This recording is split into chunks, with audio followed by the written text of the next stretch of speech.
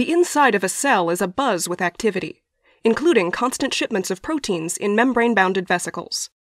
Antibodies headed out to the bloodstream to fight disease. Enzymes destined for lysosomes to break down and recycle cellular material.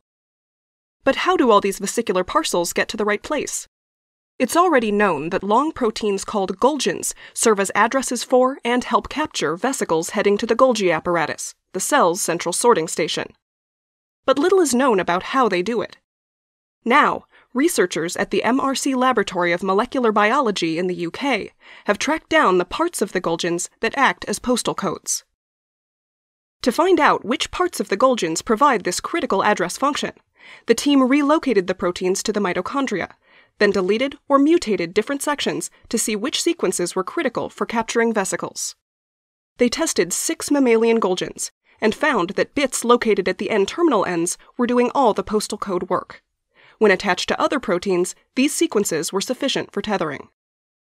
Perhaps not surprisingly, the postal codes were generally well conserved across species. When the team examined the sequences in more detail, they found that the 3 golgins that capture vesicles traveling within the Golgi all shared a short N-terminal motif.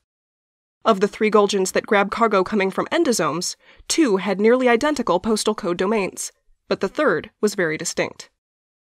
The findings suggest that for most golgins, vesicle capture is handled almost exclusively by the N-terminus, although the precise mechanisms and types of vesicles are likely to vary. It's still unclear why the golgins seem to bind only at the very end, placing vesicles the furthest from their fusion target, or what vesicular molecules the golgins bind to.